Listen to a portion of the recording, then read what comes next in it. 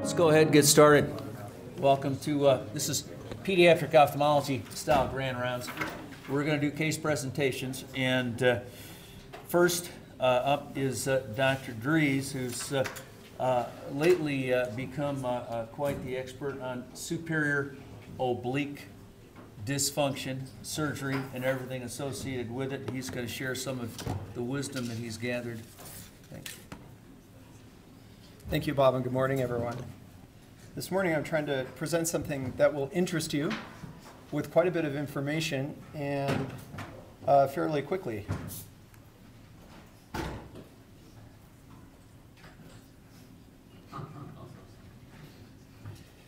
So, what if I told you that the superior oblique muscle was not just one muscle, but rather two?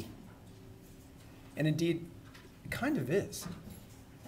There are muscle compartments in multiple extraocular muscles. And this morning I'd like to talk about the compartments of the superior oblique and what that means clinically for diagnosis and surgical management. Thank you to Dr. Joseph Deemer at UCLA and Steve Archer at the University of Michigan for helping me with figures and multiple discussions over the more recent years. Here you're looking at the histology of the superior oblique muscle belly with multiple cuts starting posteriorly, and then the cuts march anteriorly. And the two colors correspond to two branches of the trochlear nerve. This green color innervates here, purplish color here, and here's a reconstruction of selective separate innervation of the two compartments of the superior oblique. Separate innervation, actually it has a totally separate. Yes. So what does that mean clinically for diagnosis and surgical management? Well, we do need to talk just a bit about motor physiology of the superior oblique. As we all know about the axes of rotation, the superior oblique is an intortor, an abductor, and a depressor. So here are a few diagrams. This is the vertical axis about which the eye rotates horizontally. That gets you oriented as to the position of the superior oblique tendon with regard to that axis, and you'll have to think about the other axes, sagittal and horizontal as well. This is in primary gaze, and it makes sense that this muscle has those three functions. What about in down gaze? Well, it does change a bit. It's a better intortor and abductor in down gaze, and that's in large part because, simply put, the muscle just pulls harder. But the superior oblique does have this unique anatomy we all know, with an origin at the apex of the orbit, coursing anteriorly and curving around the trochlea, and then tendon fibers fanning out in the globe. And in down gaze here, actually here, this is the eye in down gaze, you can't see the cornea very well, and it's kind of hard to understand why the muscle's a better intortor and abductor. So let's view the eye in down gaze 30 degrees forward. If you saw the movie The Matrix, they were fighting and they would freeze and then the camera would pan over to a different perspective. That's what this view is like here. So the eye is in down gaze. Look what happens to the relationship between the belly of the superior oblique and the tendon. This is more or less perpendicular. Here it's more acute. And if you look at the vertical axis, you can see the position of the tendon has changed with regard to that axis, making a better abductor in down gaze, and the tendon is more at the equatorial position, giving it better intorsion in down gaze. The contribution from this unique anatomy is only about 5 to 15% increased intorsion and abduction. Mostly it's that the muscle's just pulling harder. So what does this mean clinically? Well, what's it like to have torsional diplopia? This is what it's like to have torsional diplopia. This is a 55-year-old photographer who supplied this photoshopped photo of what it's like to walk down stairs at an apartment complex. And I would just like to show you in this diagram the compartments of the muscle. There's a lateral compartment of the superior oblique and a medial compartment. The lateral compartment, its tendons insert on the posterior fibers of the tendon, and the medial compartments inserts on the more equatorial anterior fibers. So the lateral compartment has more depression, and the medial compartment has more intorsion. the case here is a lady mainly with tons of torsion.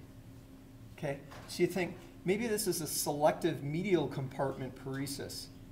One could speculate. She has lots of torsion, 8 degrees in primary gaze, much more in down gaze, 15 degrees. Really makes sense that those anterior fibers are affected, right, in the medial compartment. And look at her vertical deviation. It's really not that big.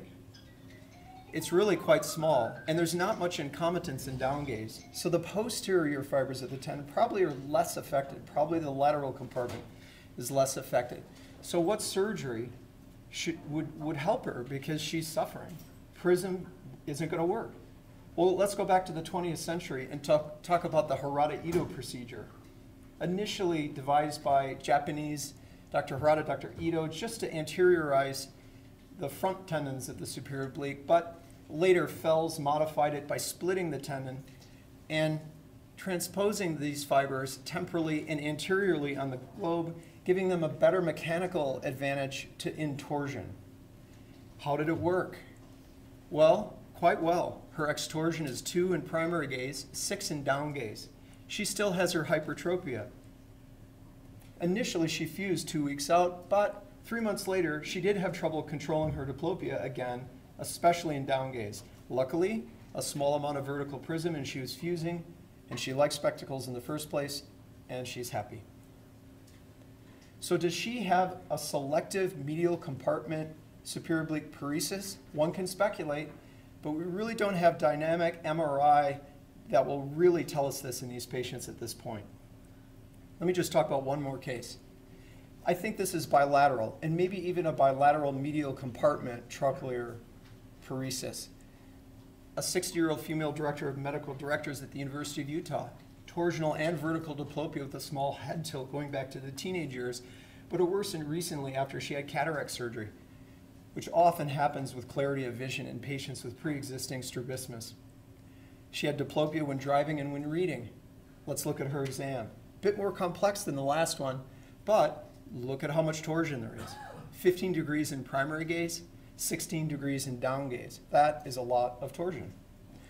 And let's look at her exam. Again, a hypertropia that's not large without much incompetence, which would argue that the posterior tendon fibers of the superior oblique and the lateral compartment probably are not as affected.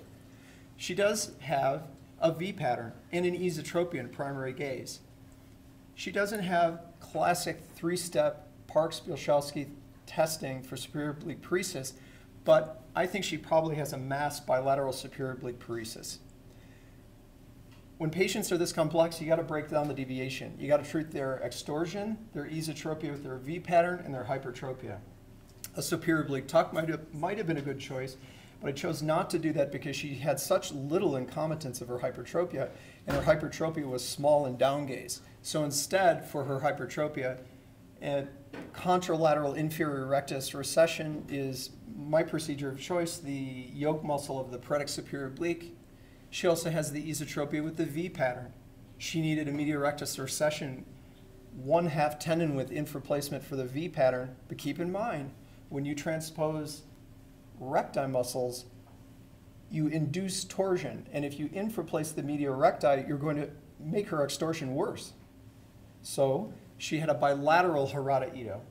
Bilateral with the goal of creating 15 to 20 degrees of mechanical encyclotorsion under general anesthesia, which we can do with a Mendez ring. The refractive surgeons know what that is, and the strabismus surgeons are beginning to learn about it, because you can mark the lid, mark the limbus, do your surgery, change torsion, and measure how much you got mechanically. There are other ways to do this, but this seems to be the most convenient and easiest for me. So, how did she do? She was fusing in all gaze positions except for extreme down gaze. Her extorsion was 5 degrees in primary gaze, 5 in down gaze. So she did very well. And mainly the point here is, could she have a bilateral medial compartment superior oblique paresis? So what if I asked you, does the superior oblique muscle have 2 compartments? Well, you'd probably say yes. Thank you.